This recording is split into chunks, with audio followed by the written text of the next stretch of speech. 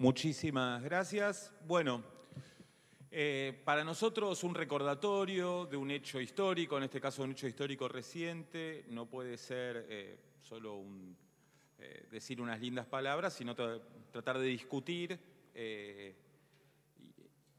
cuál es el contenido real de ese hecho. Y en ese sentido, si bien queremos hacer un homenaje, no va a ser para las fuerzas que dominaban en ese momento la vida política de la provincia y que dominaron la Convención Constituyente del 94. Como dijo la diputada propinante, se sesionó casi en paralelo con la reforma Constitución Nacional.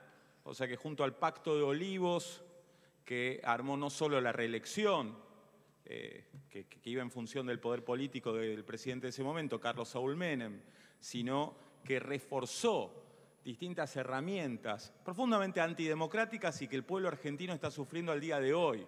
La estructura de los decretos de necesidad de urgencia, de los vetos presidenciales y otros poderes que están siendo usados en este mismo momento para coartar los derechos de los trabajadores. Tuvimos acá en la provincia de Buenos Aires un acuerdo con la misma Unión Cívica Radical liderada por Alfonsín, con otras fuerzas del momento como el Modín de Aldo Rico, difícilmente caracterizada como una fuerza democrática, que llegaron a acuerdos políticos con el Partido Justicialista de Eduardo Duhalde para consolidar su poder y el poder del Partido Justicialista, de los intendentes, que popularmente se han conocido como los varones del conurbano a su alrededor.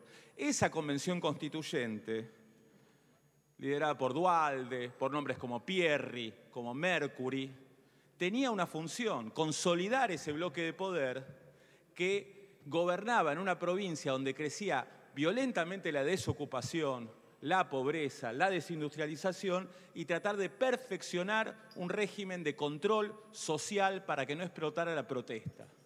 El régimen de los punteros, el régimen de las manzaneras, el régimen de condicionar el reparto de una asistencia social muy pobre a el respaldo político a esos hombres fuertes de los partidos de Estado. Sabemos que es un régimen que muchos añoran. Tuvimos estos años, así como la persecución al movimiento piquetero independiente del Estado, muchos planteos, desde Milei hasta Cristina Kirchner, diciendo que hay que volver a concentrar la ayuda social en los intendentes. Seguramente añoran aquel sistema de manzaneras de Chiche Duhalde. Era ese régimen político que estaba tratando de reforzarse en los acuerdos políticos de la Convención del 94, junto a otras disposiciones, tanto las que fueron en el texto del texto de la reforma constitucional, como acuerdos políticos alrededor. Tuvimos la privatización de SEBA, ¿no? En ese momento la empresa de energía que se privatizó en el 97. Tuvimos la división de los distritos, donde vamos a encontrar cuál era la razón para alguna de esas fuerzas políticas de adherir. Porque el Modín de Aldo Rico volvió o se incorporó al peronismo, haciéndose de un municipio creado como parte de ese acuerdo político de San Miguel.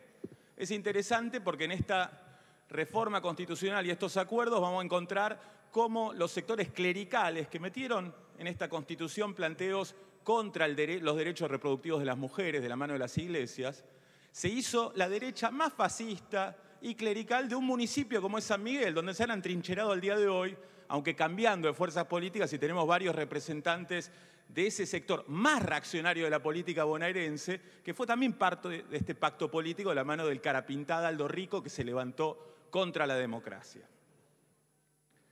Entonces, incluso hay artículos que son positivos, pero que en esta legislatura no cumplimos. Así que ahora que se repartió la Constitución, podemos buscar el artículo 40, que nos plantea que el IPS, como todo, ¿no? Plantea los servicios de seguridad social para los empleados del Estado bonaerense, tiene que ser completamente autónomo.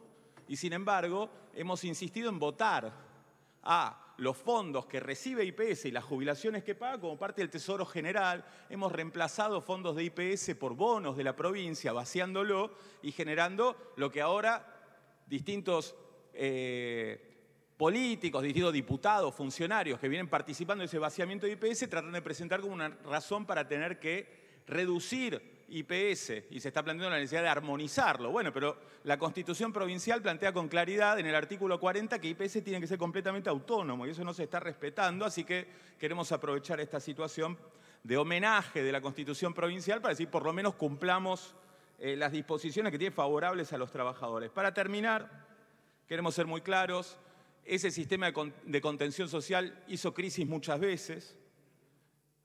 El proyecto de reelección y de blindar el peronismo bonaerense de Duhalde estalló por los aires con una rebelión popular, también contra el gobierno nacional de la Rúa. Así que el homenaje ayer y hoy desde esta bancada lo queremos hacer para Darío Santillán, para Maximiliano Costecchi, para Javier Barrionuevo de El Jahuel, para Mariano Ferreira, que también fueron asesinados por patotas que querían impedir la protesta social contra este régimen de pobreza y que peleaban por un mundo mejor. Muchas gracias. Muchas gracias.